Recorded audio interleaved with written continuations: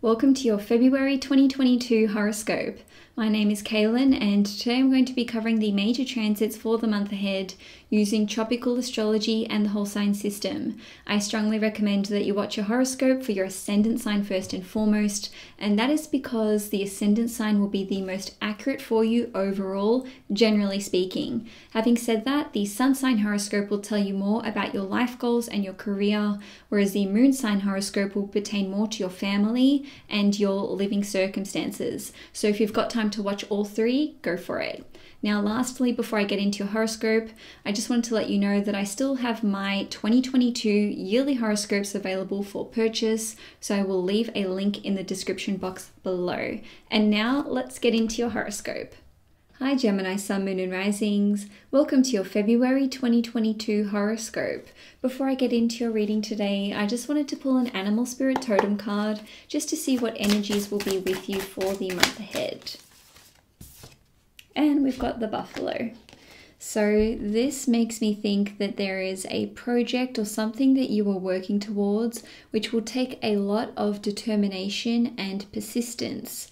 Buffaloes don't change direction very quickly, so this tells me that there is something that you need to stick with and not make too many adjustments to, despite someone trying to pressure you to do otherwise. Now, on the 1st of February, there will be a new moon in Aquarius at 12 degrees in your 9th house, and it will be in a close conjunction with Saturn, which is one of the rulers of Aquarius. The other ruler of Aquarius is Uranus, and this new moon will actually be making a square to Uranus in Taurus in your 12th house. New moons indicate a new chapter or a new beginning taking place somewhere in our lives. Considering that this one is occurring in your 9th house, for many of you Geminis, it will affect you in one or more of the following ways: your education, international travel, import and export, publications, and perhaps something to do with your religious and spiritual beliefs, or maybe even your political and your world beliefs. On the education front, some of you may be pursuing some sort of new form of education. So maybe you're looking to enroll in a course or apply for a master's program, or perhaps some of you are deciding to take on the role of being a teacher, and this is emphasized by this conjunction to Saturn. Saturn is one of the planets which is associated with teaching. So for some of you, education will be at the forefront of your mind around the 1st of February. Given that this new moon is squaring Uranus in the 12th house, this indicates that whatever is occurring on the educational front, it will not leave you with very much time for rest and relaxation, or even for leisurely activities. And that is because the 12th house is connected to sleep, rest, relaxation, and also the 12th house represents escapism. So whatever it is that you would normally do to sort of numb yourself or escape from reality, this new chapter that's starting in your life will not really allow you to do that. Even if this is not to do with education, this could still come through in the form of your spiritual pursuits or your religious pursuits. And I'm saying that because this new moon being conjunct Saturn represents that there's some sort of responsibility that you are going to be taking on. So maybe you are going to be working with a religious figure or with a spiritual figure or with some sort of teacher, even if it's not in the sort of traditional learning format that you would normally come to expect. Now, there may be an opportunity here for you to travel abroad. On a different level, even if the opportunity isn't coming now, you could be making plans for the long term. Now, you may actually have to spend a lot of money up front in order to make this happen. And I'm saying that because this square to Uranus in the 12th house represents there being a large expense which is unexpected. Now, on a different level, some of you may be adding a new dimension to your existing business. So maybe you're looking at importing or delivering your goods and your products internationally. And again, there could be some big expenses involved with setting all of this up. Lastly, the ninth house is connected to publications. And with this new moon being conjunct Saturn, it represents there being some sort of formalized commitment that you are making to another person. Now, I want you to know that this new moon will actually be making a semi-sextile to Venus in Capricorn in your 8th house. And Venus represents your creative gifts and talents, and it also rules over your 5th house, which is connected to authorship. So again, we're seeing a couple of points here which indicate that some of you Geminis may be looking at authoring a book, and maybe you're signing up with some sort of publishing agent. Now, on the 9th of February, we are going to see Mars in Capricorn in your 8th house, making a trine to Uranus in Taurus in your 12th house. This indicates that help or assistance may be afoot, and it may be very unexpected. And I'm saying that because the 12th house is representative of something which is hidden, and the 8th house is also connected to secrets and keeping things hidden. So perhaps there's someone who is looking out for you, and you may not even know who this person is. Now, the reason I'm saying this is because Uranus rules over the 9th house, and the 9th house is connected to good luck and fortune. And the 9th house is also representative of influential figures and people who want to help us. So another way that this could play out is that there could be some sort of unexpected work or business opportunity which comes through for you. And this is because Mars rules over your 6th house, which represents your work. Having said that, Mars rules over your 11th house, which represents your long-term goals and dreams, and it is also connected to investors and benefactors. So this is where we can see some financial help and assistance coming through for you. Now, on a different level, some of you may just feel like you are receiving help from people who've crossed over to the other side. So this could be a loved one, or perhaps it's one of your spirit guides. Now, this could just see you working on a project behind the scenes, and maybe you're actually working on some sort of secret project. Perhaps you're not allowed to reveal information about this project at this point in time. And again, I'm saying this because the 8th house and the 12th house are both connected to secrets. Now, some of you may actually be collaborating with another person, and this could come up really suddenly. And the reason I'm saying this could come up suddenly is because Uranus represents unexpected happenings, and both Uranus and Mars are associated with things happening very, very quickly. Now, another way that this can play out is that some of you may experience a spontaneous reprieve from some kind of health issue. And this is because Mars rules over your 6th house, and the 6th house is connected to your health. Also, the 8th house in astrology is one of the houses which is connected to healing. So you may actually experience some sort of health ailment simply disappearing very suddenly, and you may not even know what caused this health issue or this health ailment to subside. Now, for those of you who have health ailments and issues that don't just solve themselves suddenly, another way that this transit can play out is that you may receive the information that is required to help you heal from this situation or improve this situation. And I'm saying this because Uranus represents divine knowledge and information. And with Mars being the planet of strategy and taking action, perhaps the solution appears and you know what you need to do next. Lastly, with this transit, which is obviously a very, very beneficial transit, a conflictual situation with another person may suddenly dissolve or resolve itself. Now, on the 11th or 12th of February, we are going to see Mercury and Pluto form a conjunction at 27 degrees in your 8th house. Of course, Mercury is your ruling planet as a Gemini sun, moon, or rising. So you will be feeling this one on a very deep level. Now, I just want to make it known that Mercury stationed direct on the 3rd/4th of February, depending where you live in the world. So we are out of the Mercury retrograde period, although we are still in the shadow period. Something else to note is that Mercury formed this conjunction with Pluto at the end of December and then again at the end of January. So this is actually the third and final conjunction for this period of time.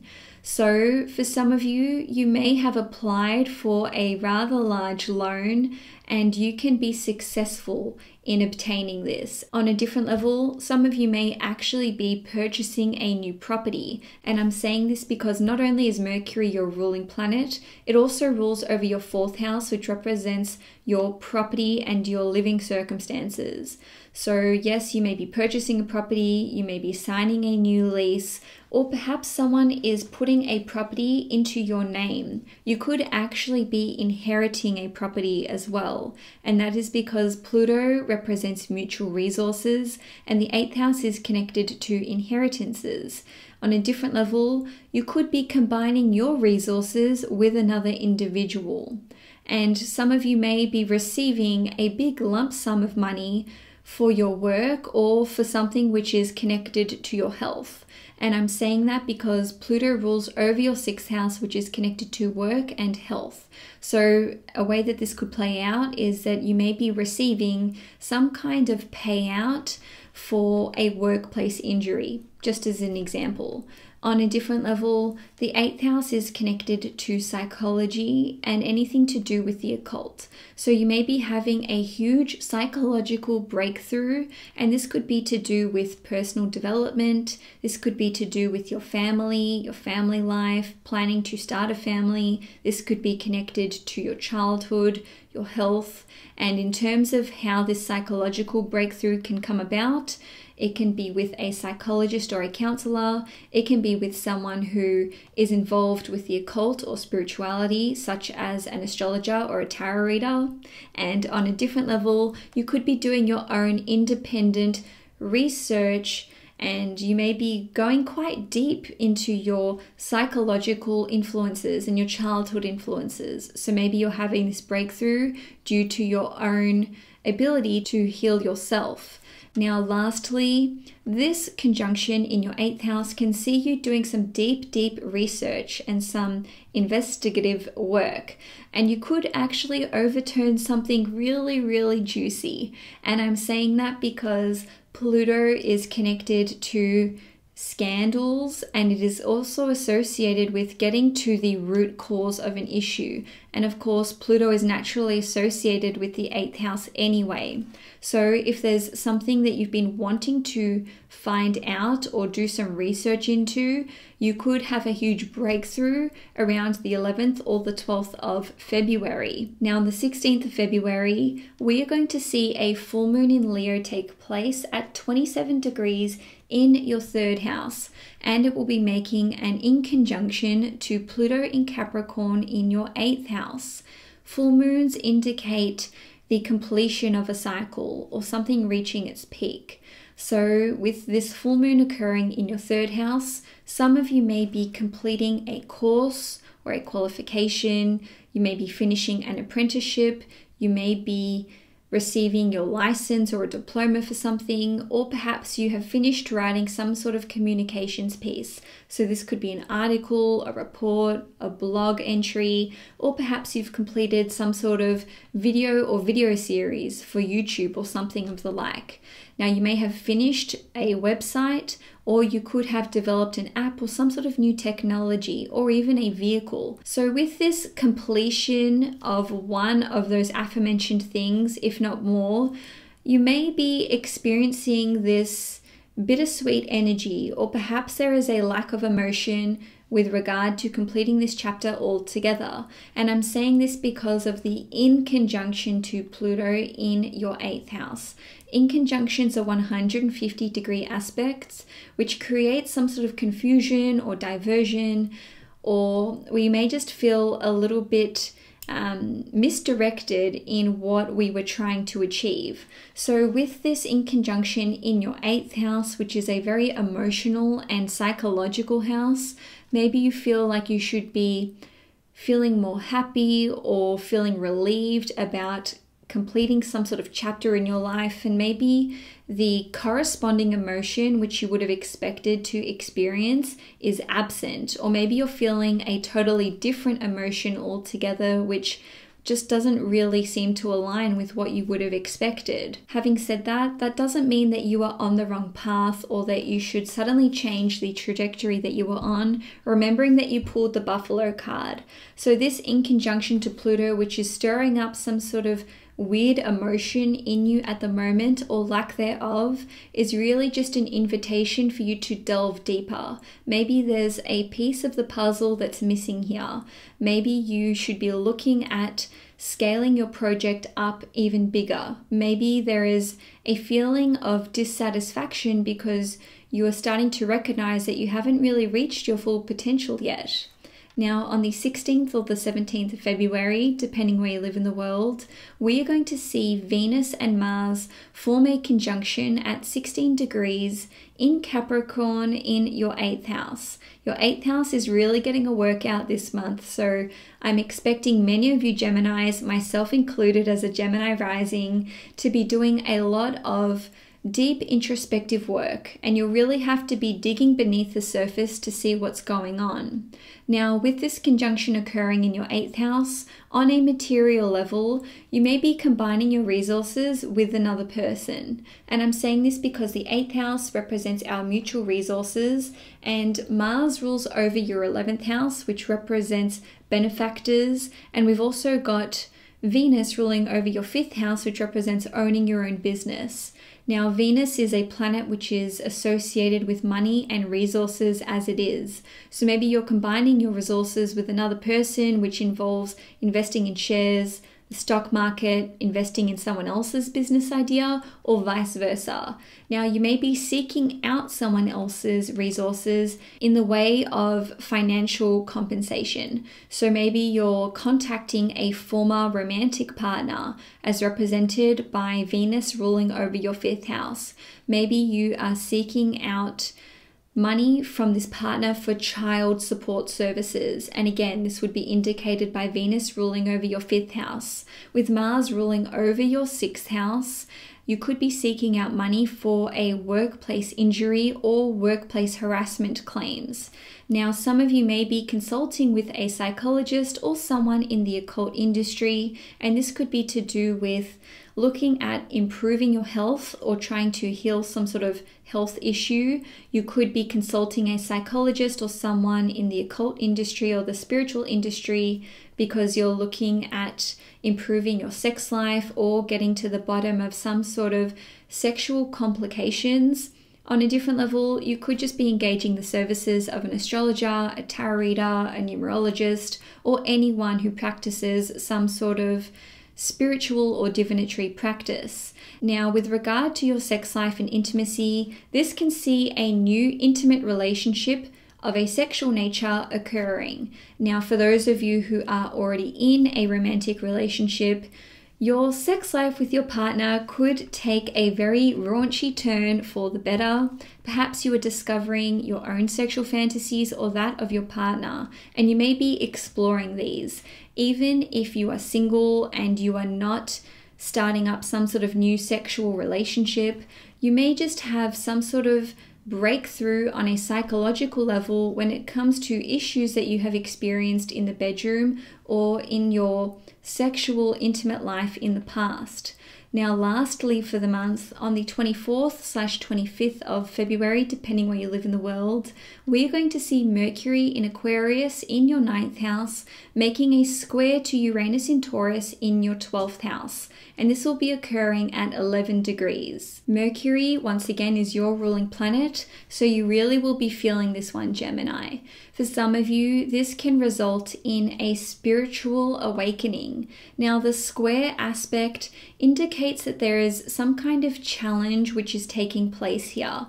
So maybe this spiritual awakening happens at a very inconvenient time. It could be a jarring experience. It could happen unexpectedly. You could have this spiritual awakening because you have come across information or knowledge that you do not feel ready to receive. And I'm saying that because Mercury is the planet of communications, and it is in the 9th house, which is connected to higher learning, higher wisdom, and the 9th house is also a very spiritual house. Now, some of you could be having some kind of otherworldly experience, and this could completely change how you view the world. And I'm saying this because Uranus is the higher octave of Mercury, in that it represents divine knowledge and information, and it is in the 12th house, which is a very mystical house, which is connected to the other side. So with Mercury being in the 9th house, which represents your world beliefs and how you view the world, this experience could really just turn your whole perspective on life on its axis. Now, a different way that this can play out is that there could be an opportunity here for you to develop your spiritual knowledge further, and perhaps you're experiencing some kind of pull in this direction. So with the square to Uranus in your 12th house, you could feel as though you weren't really looking for this, but then something just draws your attention to this matter, or to the development of your intuitive abilities or of your psychic abilities. Lastly, with this transit, this could see you planning to do something that other people simply do not approve of. And I'm saying that because Mercury is your ruling planet, and it rules over your 1st house as well as your 4th house, as I mentioned earlier. And this square to Uranus, which rules over your 9th house, which represents spiritual advice, father figures, and trusted advisors. Basically, the square element shows that this individual in your life doesn't really approve of what you are planning. So you could be planning an international trip, as indicated by the 9th house. You could be looking to relocate abroad, as represented by Mercury ruling over the 4th house. You could be looking at relocating to somewhere very, very remote. And this is indicated by the 12th house as it is. And perhaps there's someone in your life who just doesn't agree with this trajectory that you're on, or with this direction that you want to go in. Now, having said all this, on the 24th and the 25th of February, we are also going to have Mars in Capricorn sextiling Neptune in Pisces.